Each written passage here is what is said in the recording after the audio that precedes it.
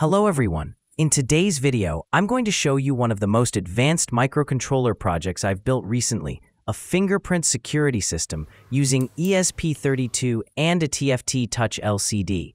This project not only features fingerprint-based access control, but also includes voice messages and displays time, date, temperature, barometric pressure, light intensity, and altitude.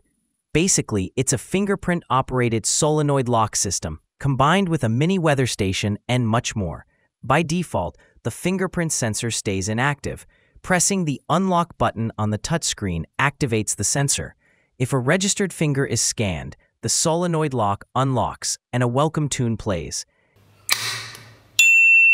Identity verified. Access granted.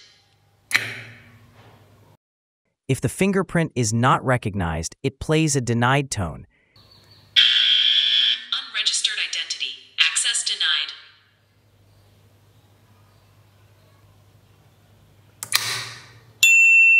Access granted. Even if you don't have a TFT Touch LCD, don't worry, this project also works with a regular I2C LCD. Access granted. Welcome home, Realtek. Initially, I built everything on a breadboard with a 20x4 LCD, then later upgraded it to a touch-enabled TFT display for a more professional look. On this channel, I started making basic Arduino and microcontroller tutorials from basic levels, but I've realized that might feel a bit boring. That's why I've decided to also showcase some of my expert-level projects like this one. I'll continue making beginner-friendly videos, but showing these advanced projects will hopefully inspire you to push your limits too, because to build something like this, you should master the basics first. So, stay tuned, and if this video gets enough support and views, I'll make a detailed tutorial on this project. Unregistered identity. Access denied.